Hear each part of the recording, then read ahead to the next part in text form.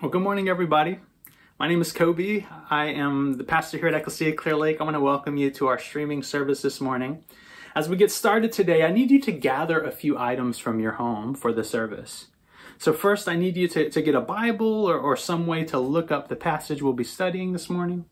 I need you to get a pen and a pencil a pen and some paper or some way to write some things down during the service. And then also, I need you to Google the lyrics to the song, Praise to the Lord, the Almighty. I don't have any fancy lyrics scrolling up in this service. So you have those things, you're ready to go? All right, I got some really important announcements. Starting on June 20th, we will be resuming regular in-person gatherings. I'm so excited to be saying those words. Now, I told you earlier, as we continue to transition into this phase, what's really important to me is that what we do is meaningful, that what we do is manageable for our personnel, and what we do continues to be safe. So keep those three words in mind. June 20th is an outdoor gathering under our oak tree out front. We need you to bring your own lawn chair. We're going to start at 10 a.m. and we will have a hymn sing led by various members of our community. It's going to be a really special morning. June 27th is going to be different. Now, it will be outside under the oak tree, but we're going to have a picnic lunch and have some liturgy around the picnic lunch. Since we're eating, we're not starting at 10, we're starting at 11 o'clock a.m. So make sure you write that down or you put an alarm on your phone or something to remind you. On June 27th, it starts at 11. Now for that service, you need to bring your own chair, you need to bring your own lunch, and bring some communion elements. For both of those services, since they're outdoors, masks are optional. And for both of those services, we won't have registration. Come, spread out, and we can worship God together. Now starting on July 4th, we will resume regular in-person indoor gatherings. That service will resume at 10 a.m. like usual. For our indoor services, we need you to pre-register. We're setting the limit at first to 60 registrants, including all those who are volunteering, so that we can spread out the seats and continue to do this safely. We're also asking people who come to the indoor meetings to wear a mask so we can continue to do these services safely. Now, the registration will be open the week prior to the service, and so make sure you continue to check your email, check the website. Some of this information is subject to change. This is what we know right now, but go ahead and keep checking your email and the website so you can stay up to date with all the information and all the ways we are moving forward and continuing to learn how to embody love and gather as a community.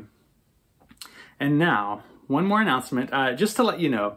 For the next 3 weeks, my family and I will be on vacation. We're going to be traveling a little, we'll be around town, but I'll be on vacation. So if you need something, if something comes up, you need some sort of pastoral care or there's some sort of emergency and you need to talk to somebody, please reach out to one of our elders. The elder contact info is on the church website. And now I invite you to sing this song of praise with me as we enter into worship. Prepare your heart and your mind for worship. The song is Praise to the Lord, the Almighty. We will be singing verses 1, 2, and 4.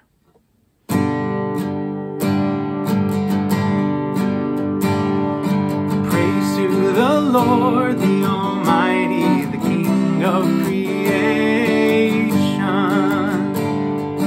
Oh, my soul, praise Him. For He is thy health and salvation.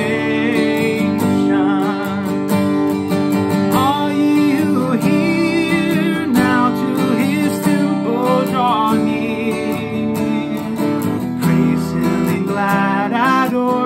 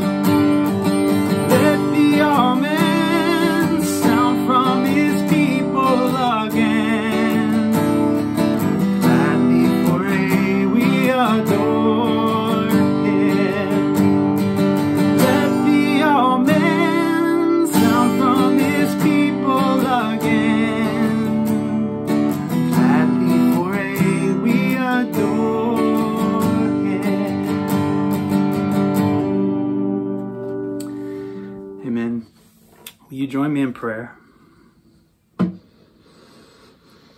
Holy God, you are worthy of our praise. On the days that we feel your presence fully with us, on the days where it feels as though you are distant, Lord, you are worthy of our praise. Lord, we ask you to stir inside of us, Lord. Help us to be aware of the many ways you are at work, the ways that you bring healing, the ways that you bring deliverance, the ways that you bring transformation in our lives as individuals and in our communities. And Lord, as you heal us, Lord, will you empower us to go embody love? Will you empower us to live out this gospel among our friends, to live out this gospel among our neighbors? Lord, today we acknowledge that we need you. And so for those of us who have heavy hearts today, Lord, will you comfort us? For those of us who are struggling to pay the bills, Lord, will you remind us that with you, all things are possible. For those of us who may be feeling lonely, Lord, will you, great sustainer, great counselor, show up in a powerful way and remind us we are never alone. And Lord, teach us as we study your word today. Empower us, transform us, make a way in us. We ask these things in your holy name. Amen. Amen. I apologize. My neighbors are mowing their yard. Isn't this so very much a 2020-21 thing? So if you hear some background noise, I apologize. Well, for as long as I can remember, I have been singing. Most of the time, I don't even know that I'm singing. Like just the other day, I was at the dentist's office and I was seeing a brand new dentist, and she came into the room while I was on the examining chair, and she said, "Oh, you a singer?" And I thought, well, that's a weird question to ask at the dentist's office. Do I have singer teeth? But then I realized, like in that moment, I was humming and I didn't even know it. And then she said, I hum all the time too. It was a really sweet moment. But I love to sing. I'm constantly singing or humming, and I'm not always even aware that I'm doing that. But I also love really good lyrics. Lyrics have a way of painting pictures with words, of articulating emotions, even when it feels like they're inexpressible. They have a way of telling stories about the totality of the human experience. As an early teen, I spent hours playing Mario Kart and listening to Boyz II Men with my friend Tim. Those four men, it's like they got me, you know? There's four of them, right? There may be five, I can't remember.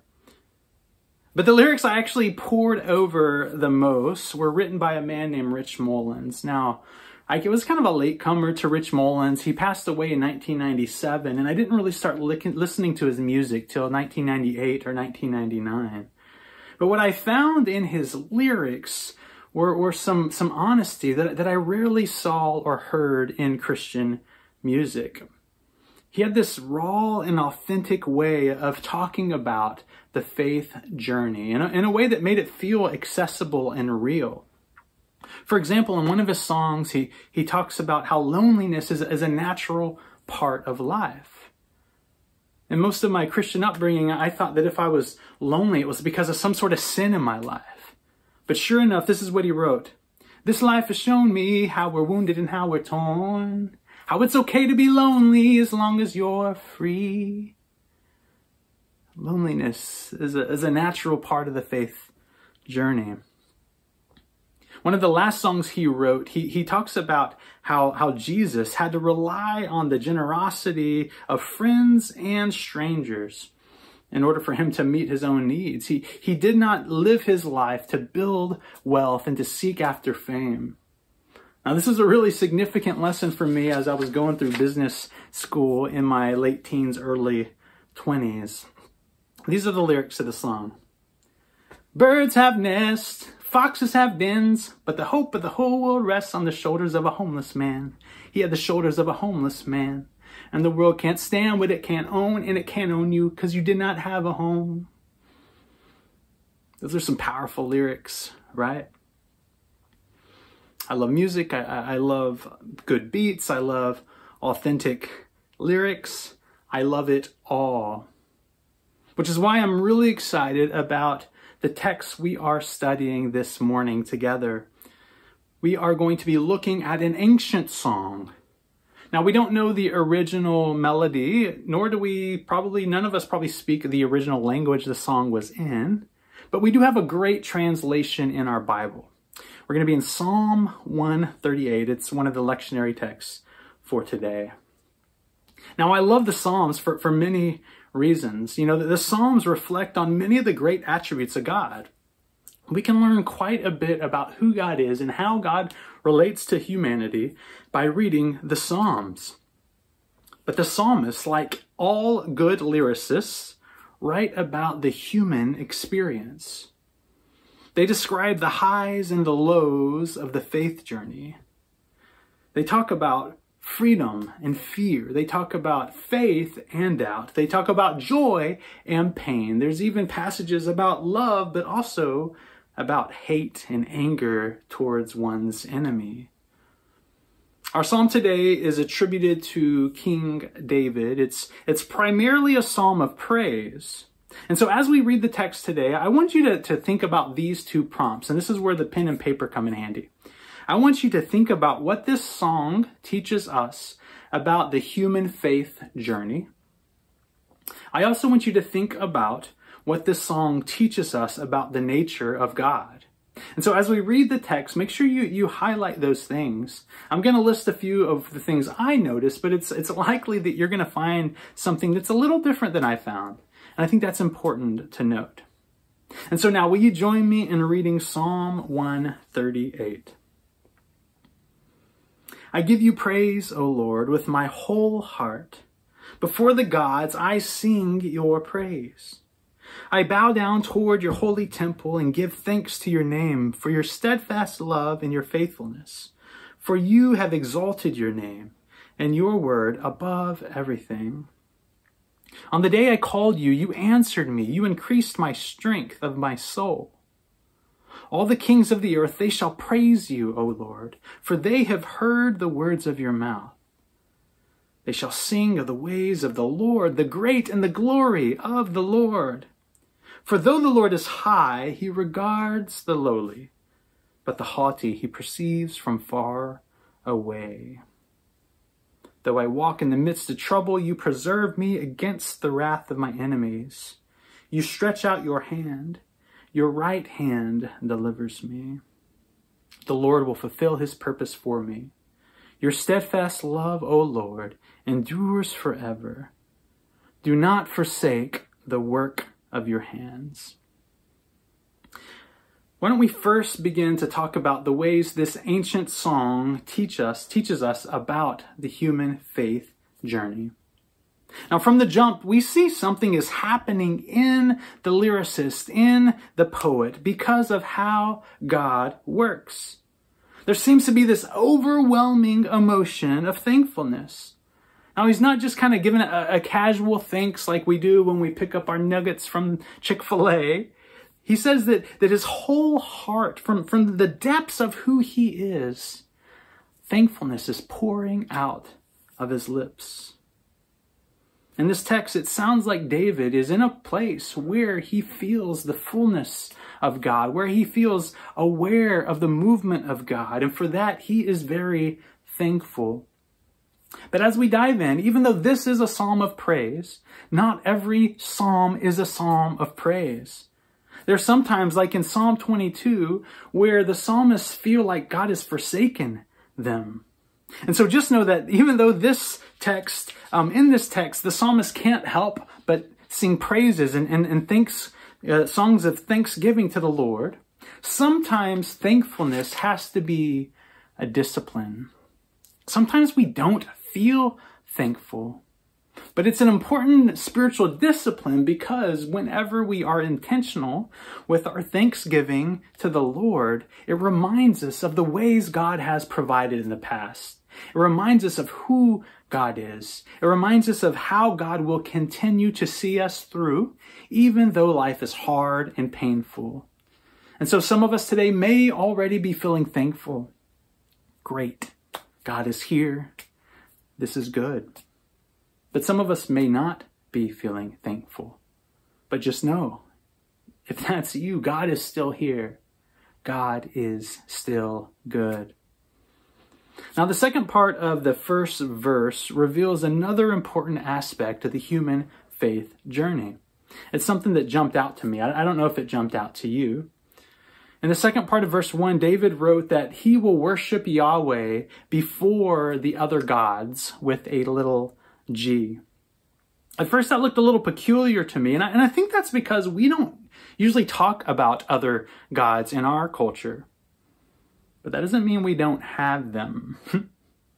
A few years ago, I was meeting with a pastor, and I just want to let you know that this pastor has a beautiful heart for the Lord. This pastor is passionate about ministry, has really good intentions. But in this particular case, we were talking about a ministry this pastor had launched in another country. And this country, it was in this place where they didn't have much monetary wealth. And the way she talked about it was kind of gave me a sinking feeling, because she kind of talked about it as though they were just these really poor people who needed our help. We were the ones who could help and save these people. And she began to tell a story about how, these people, missionaries had come to them long, long ago, and many of them professed to be Christians. However, if you went into their homes, you could still see small shrines to gods of their people. And she said these words, and then she said, can you believe they still worship these other gods? And my response was, oh, wow, that sounds a lot like American Christianity. And she looked at me puzzled. Now, I believe that every human on earth has other gods that we worship, gods with a little g. It's just in our culture, we don't call them gods. We don't necessarily build shrines to them. We don't necessarily offer sacrifices to them, at least not that we're aware of. But we do center our lives around all sorts of things that are not the triune God. We do pledge our allegiance to all sorts of things that are not the one true God. It's important for us to acknowledge the gods of our culture. Otherwise, we may be seduced into worshiping them without even knowing it. And so I want you to do something today, maybe now, maybe later, but in the presence of the God who is love and grace, I want you to consider what it is in our culture that we put before God. Another way to ask this question is, what are the values in our country that do not reflect the love, mercy, holiness, justice, and righteousness of God?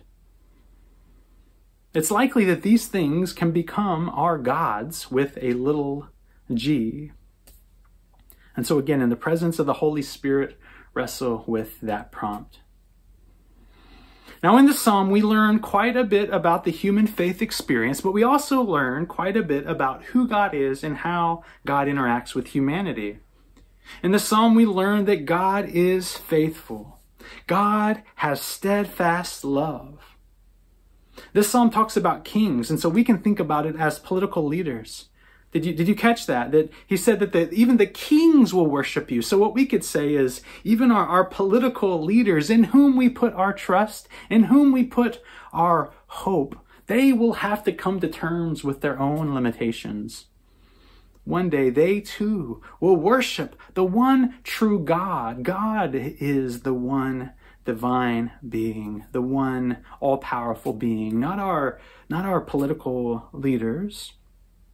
In this psalm, we also learn that God is not only high and powerful, but God is intentionally purposeful. God is with the lowly.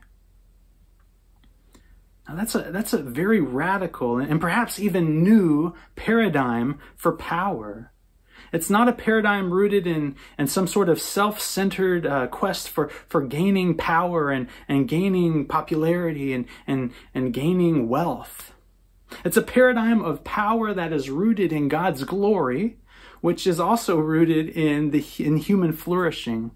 Because when God is glorified, that leads to human flourishing. And so those things are intertwined. This is the paradigm for power that exists with the kingdom of God.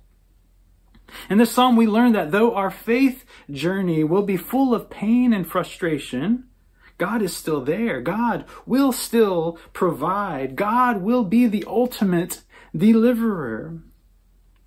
Now, even if our faith wavers, God is steadfast. God will not waver. Now, at the end of the text, there's this little twist. I'm not sure if you caught it, but it's the last line, the last little phrase of this particular psalm. It kind of caught my attention. The psalmist just spent a ton of time talking about the human faith journey and confessing and professing that God is good, God is powerful, God is here. But then the psalmist ends like this. He says, "You will fulfill your purposes for me." And then he says, "Do not forsake the work of your hands." I thought that was interesting. Because if God was faithful, God was, trustworthy, why on earth would we need to say those things, right? I like how the Message version translates that last verse. He says, "Finish what you started in me, O God. Don't quit on me now." I love that that's included in this psalm because, again, I think this sums up the faith journey. Even on those days where we feel aware of God's presence, where we are praising God for the great and powerful ways God works, even on those days, we can have a little bit of doubt. We can have a little fear that God won't show up. But thankfully, every single time, it's like God responds, "Never will I leave you nor forsake you. That is not in my nature. So simply come. As you are, come. I am here with you. Come as you are. I'm ready." Whew. I love the Psalms. The Psalms help ignite my imagination for the ways God works and how God relates to humanity. The Psalms remind me that we are indeed humans in pursuit of the one true God. And so we come as humans. That's an important thing to pay attention to. The Psalm also teaches us that God desires us to come with our full selves. Whether we're flying high in the sky or sinking low in the pits of despair, again, God is there, inviting us to show up with intentional authenticity and courageous vulnerability. That's the invitation today, and that is the invitation, every day. And so as we close today, I want to encourage you or invite you to do this little activity with me. Go ahead and get your pen and your paper out. And I want you to try writing a psalm to the Lord this morning. And so I'm gonna close my eyes and I'm gonna guide you through this process. But consider this an act of prayer, an act of praise, an act of pouring yourself out to the Lord. Take a couple of breaths, center yourself. Perhaps it helps to imagine that you are in the presence of God. To begin, start your psalm with praise and adoration. Maybe it'll be helpful to describe the attributes of God that most connect with you today. And if it's hard to feel connected to God, well, maybe write about the attributes of God that you need most in your life today. I'll give you a few seconds.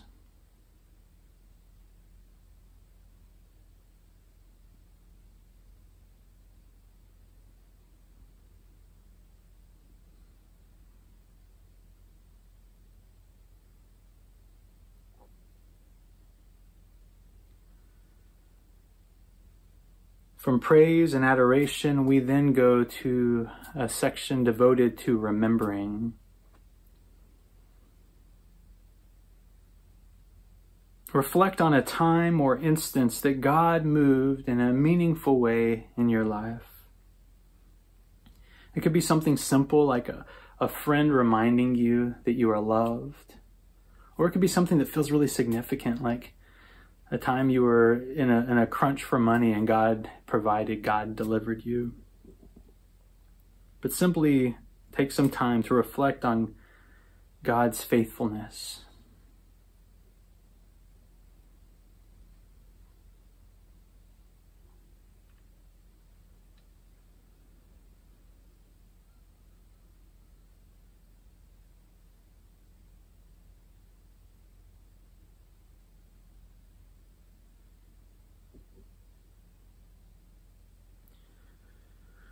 From remembering, I want to invite you into a space of grieving or lament. I think I've shared with you before, I don't create enough space for that sort of prayer in my own life. And so I want you to kind of get in tune with what you're carrying with you today. And if there are any, heaviness that you're carrying or any grief that you're carrying, simply present those to the Lord and just kind of name those in the presence of the Lord.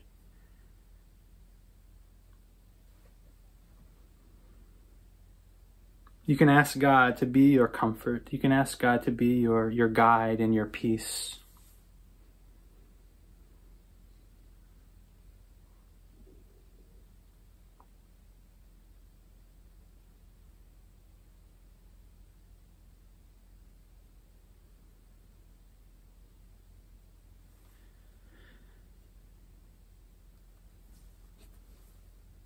Next, I'd like you to consider moving into a time of confession. Consider the ways in your life, the things that you're maybe doing or thinking or not doing that are keeping you from healthy relationships. Healthy relationships with God, healthy relationships with others, healthy relationships with the self.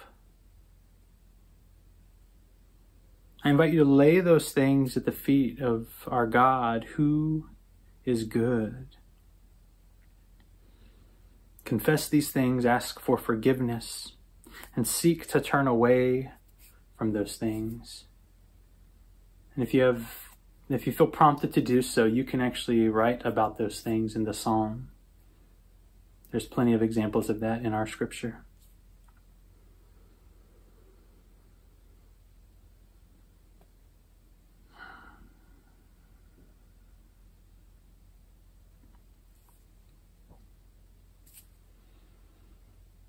To close this psalm, I invite you to end with words of thanksgiving.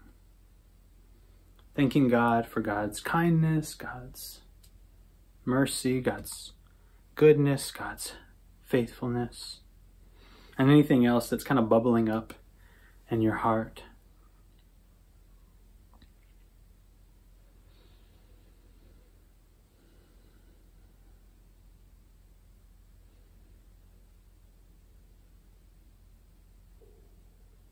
Will you join me in prayer? God, I don't know about my friends listening in today, but I know for me, sometimes it's hard for me to slow down and listen. Listen to what's going on inside of me, listen to what you're doing in me or around me. But today, Lord, I know that I need that. So, Lord, thank you for your patience. I feel like most of my life I try to do things my own way, and the whole time you're just sitting there patiently and lovingly saying, okay, I'm still here. I'll be here when you need me. Lord, thank you for your love. Thank you for your grace. Lord, I ask you to be with my friends today, wherever they are. Help them know that they are loved by you, that they are seen by you. And Lord, help us to do something with this love. Lord, help us to replicate this love for one another, but also for our neighbors, for our community, for those we might not even like, Lord. Teach us to love as you love. We ask these things in your holy name. Amen. Amen. Well, I hope that experience was meaningful for you. And I encourage you to practice this maybe once a week or maybe once a month, whatever fits with your rhythms. But simply take some time and reflect and write your own psalm. Another way you can do that, by the way, is you can read a psalm that you love in the text and simply reword it to fit your context. My wife Tammy does that at least once or twice a year with the 23rd Psalm, and it's powerful every single time. Well, now I'd like to invite you to receive this benediction, but this benediction, I want us to sing together. I told you I like to sing. And so what we're going to do is actually sing the benediction. I'm sorry, we're going to sing the doxology for our benediction. Praise God, from whom all blessings flow. Praise God, all creatures here below. Praise God above, ye heavenly hosts. Praise Father, Son, and Holy Ghost. Amen.